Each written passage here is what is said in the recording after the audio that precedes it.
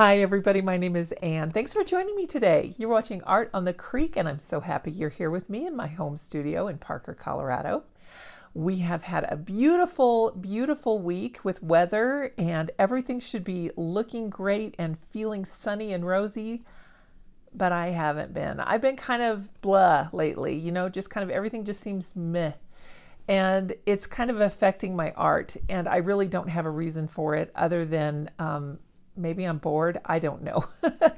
But I think that this probably happens to a lot of you.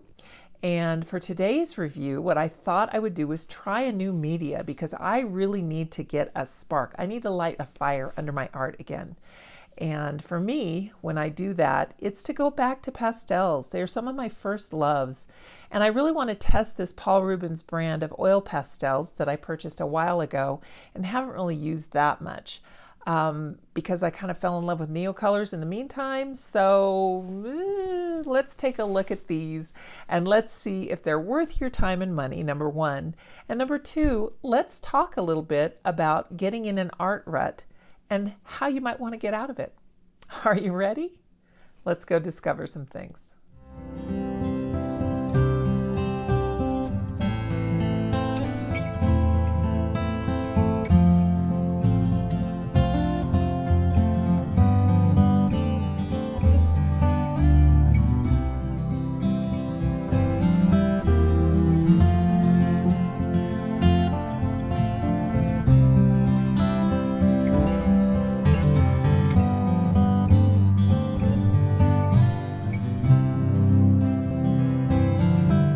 Here is this set I want to take a look at today, and I've had this since 2021. They've changed the packaging since then, it looks like, and there is not a lot of information on these pastels themselves. Now, sometimes on the product you'll be able to find pigment information, light fastness information, all of the things that you'd love to know about. But now the way that these are packaged in this particular version that I have, mostly the information that you have on all but one, I believe, is simply the color name. And, you know, I will try and translate some of the information from the label with my phone and I'll see what I can come up with. But if I can get a hold of the pigment information of the entire list of 48 here, I will put that for you down in the description if you're really interested in that. Now, again, I just want to show you real quick here. My set is from 2021, but you can see there's really not a lot of information on the pastel itself.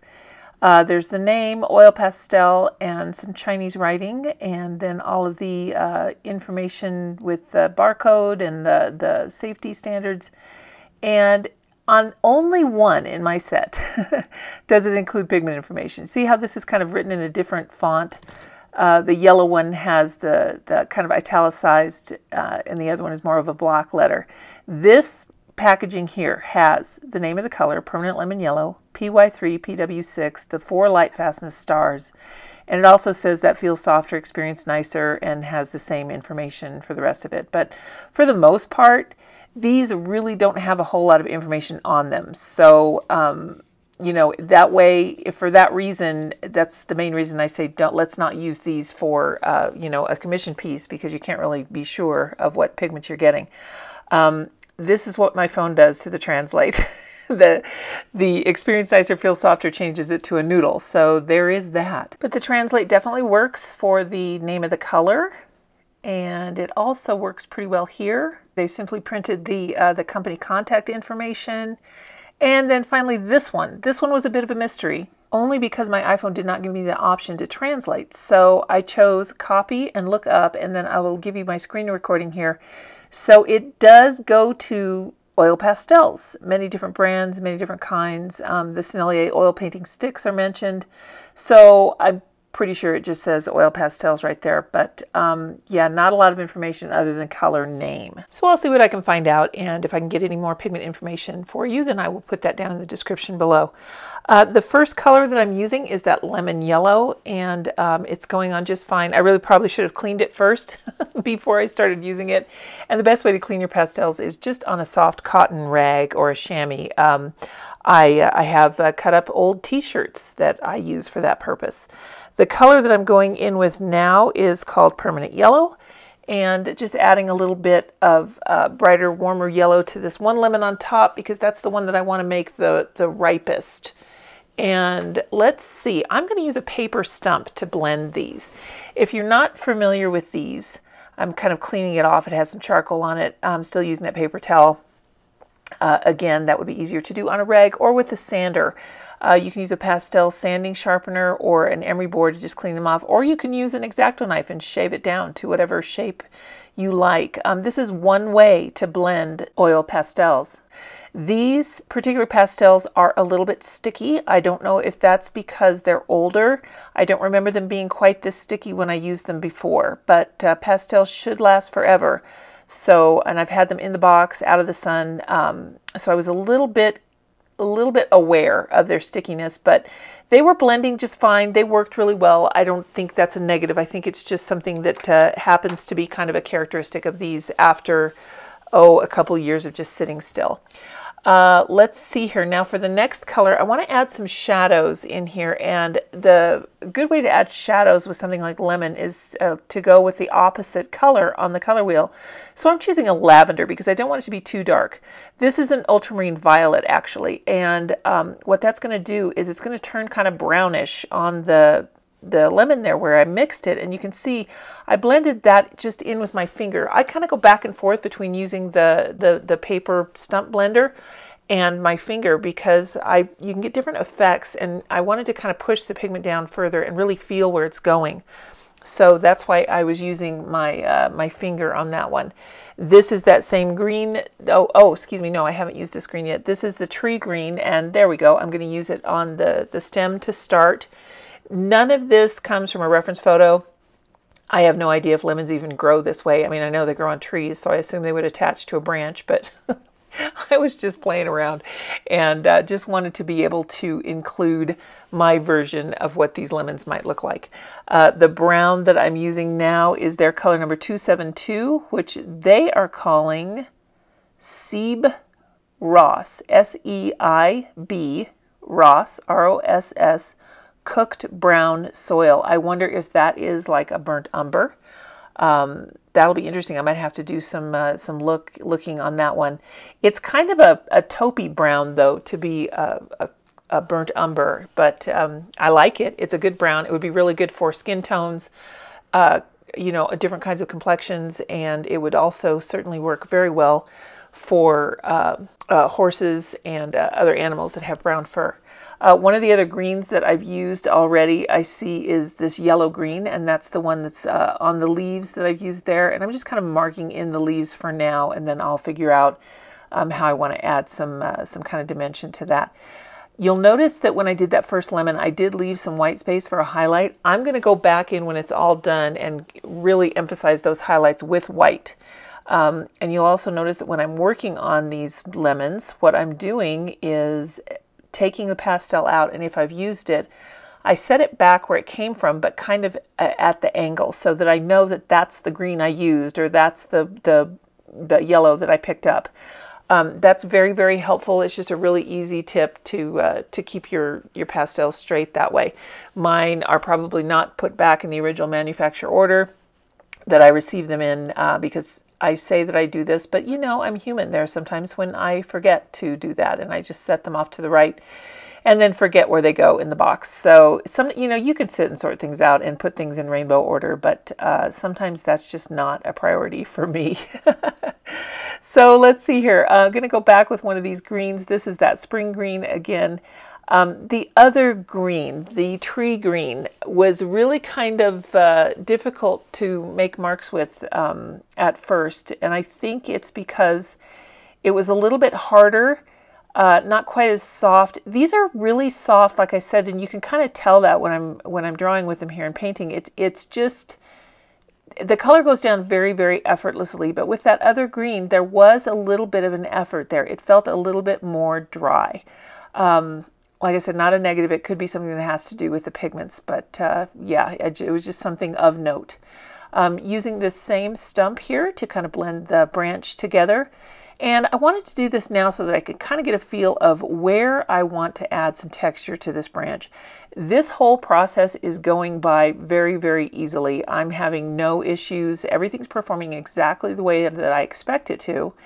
And I'm really enjoying myself. So as far as getting out of an artist's rut, this is working for me. And I mentioned the picture that you can't quite see, the one that's off screen there. That's a little otter floating in some water that I did with brush ink, a brush pen ink. It's a cartridge that you fill it. It's like a fountain pen, only it's got a brush tip. And that has a sepia ink in it. And then I went over it with colored pencil, and I had a lot of fun doing that too. So that's my big tip is, get out of your own head when you're stuck in art, because chances are, honestly, that's what the cause is that you probably have either been thinking about one thing for too long, or you're overthinking it. This is just something, these are my tips that I have discovered that work for me. If you have some other tip that works for you that helps you get out of an art rut, go ahead and share it in the comments below, because I know that that's something that all of us could really benefit from. I think the greater art community here on YouTube is wonderful and so very willing to share so much valuable information. And I certainly can only talk to you about my experience. So whatever experience you have, either if it's with these Paul Rubens Pastels or with this Pith sketchbook or with getting out of an art rut, share those thoughts down below. It's always nice to talk about some things. This is interesting. This one is called Deep Grandmother Green, and I wonder if that would translate to, I want to say green earth, but the pigment itself looks more like a phthalo green. And like I said, I don't have the pigment information here, but it's very cool green. It's probably, I would guess it's a PG7, but not entirely sure. One of the coolest things about pastels is that you can blend and mix for days and days. Just putting any number of layers on and just blending it in, you can really create some neat effects, very painterly strokes.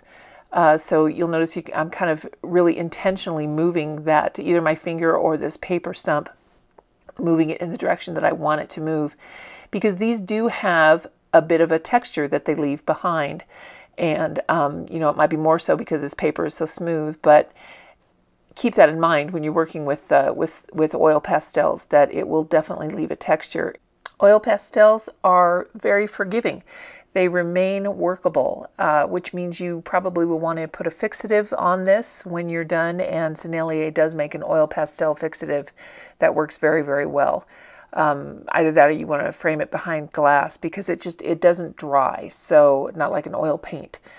So even though you can create these beautiful painterly strokes with your work, it's not going to end up drying like an oil paint would. So just be aware of that. The other cool thing about oil pastels is that if you do make a mistake, you can scrape it up like with a paint scraper or some kind of a hard nylon spatula. Very easy. And by paint scraper, I mean a razor blade fitted in the handle to scrape adhesive off of windows or to scrape paint. You could also use a palette knife. Very easy to lift up what you've already got here and then change it. You can also go light over dark, and all of these kinds of things are why I really like this set if you're looking to get into pastels. Now, today on Amazon, the Paul Rubens set of oil pastels, they come in 2 iterations. Now, I have the set of 48. Those run $45.98, and they've also got a set of 72, which is only $59.98. So really good price. There's also a Light Wish set, and those are square, and I know that both Lindsay Wyrick and Miranda of Alkali Creek Art, they have both reviewed those. The square shape, it's kind of like a big, like a thick lipstick shaped square. They are a set of 50 for only $28.98. So if you're looking to get into something, there's plenty of approachable brands out there. Artex has one that's 72 colors for $38.99. The square ones by Light Wish, though, those are the ones I want to talk about for a quick second. They're purported to be better for making fine lines because you can use the corner. Well, the thing about that is when you're working with a very soft oil pastel, once you use that corner, then it's no longer square.